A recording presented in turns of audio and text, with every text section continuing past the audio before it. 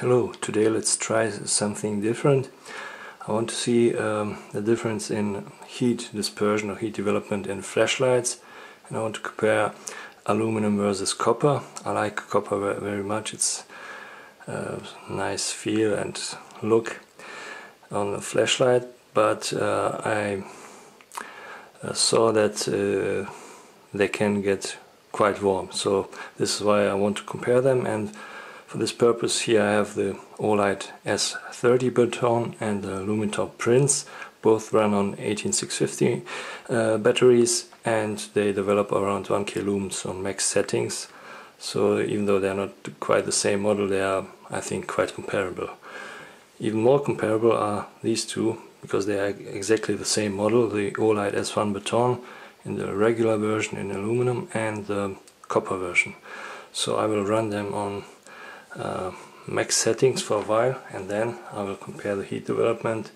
It's not really a scientific test, but I will just use my CAT S60 with the infrared camera. So let's see how it looks. Well, this is interesting. As you can see on the left, the Olight, the copper version, gets warm, but the copper is quite thick, and only here the most heat is developed, but it's evenly dispersed, which is nice. Whereas the aluminum version distributes the heat quite evenly all over the place, and it's quite warm overall, whereas this one not so much. On the bigger versions it's quite a bit different, namely the Lumintop gets extremely hot. As you can see, it's almost white here, and you can barely touch it with your hands.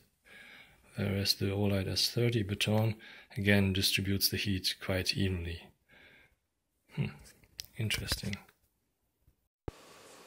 Yeah, so the findings are quite interesting. So the copper baton gets warm, but not too bad. It's comparable overall to the regular version, just distributed a bit differently.